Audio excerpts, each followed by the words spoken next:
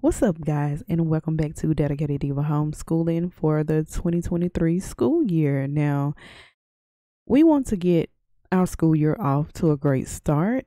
I don't know about you, but I am pumped for this year. I love the second semester. It's almost like you can see everything rounding out. You see how your kiddos did the first time around in the first semester, and now the second semester is here, and we have little breaks here and there. Now, I don't know if you guys follow the school calendars that's in your county, but my kiddos, we follow the school calendar that's in our county. And so there are little breaks here and there and little holidays here and there. And I like this time around because it seems like everything is just a hop, skip, and jump away. We like doing different type of projects and things of that sort. And so this time around be so much fun because first semester you're trying to, dig down in everything. You're trying to go over everything that you went over like 2 or 3 months ago with your kiddos. But the second semester is so much more fun for us.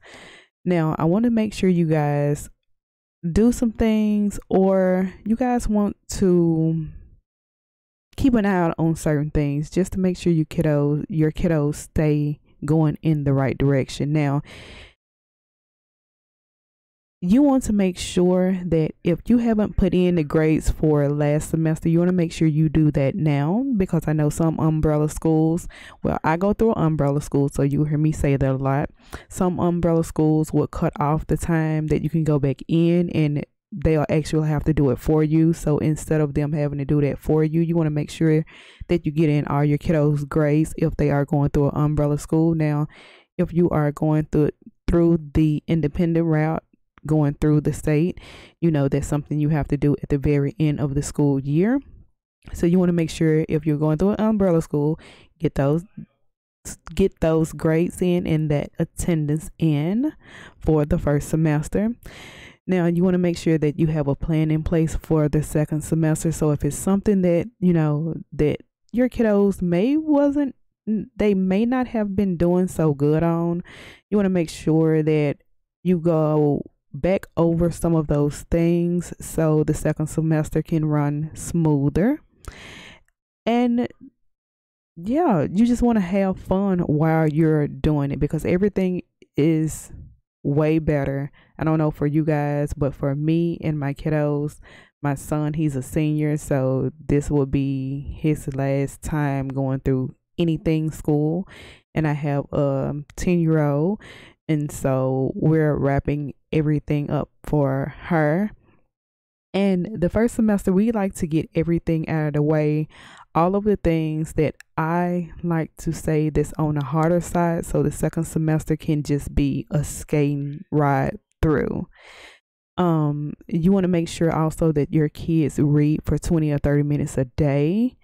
Now, I've been doing this with my kiddos ever since they have been in first or second grade. Even when my son was going to a brick and mortar school, before homeschool came around, we wanted to make sure that we read 20 to 30 minutes a day.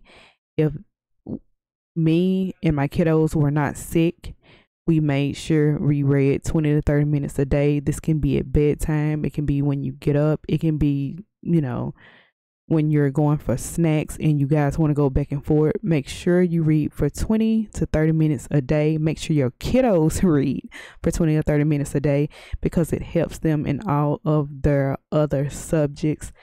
Reading go across everything: math, science, social studies, English.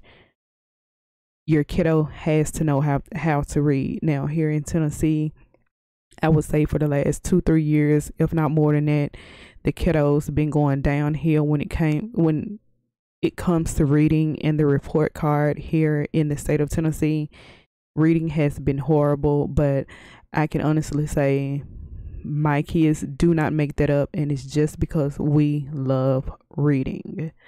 You also want to make sure you give your kiddos pen and paper so they can actually write. I know everything is digital now. Everything is typing. Everything is on some type of device now. You want to make sure they put their hand on a pen or a pencil on paper and write their names, signatures, different things like that. And just all over, you want to make sure they get out of the house and take a breath every now and then, just to make sure they don't get tired of everything that they're doing.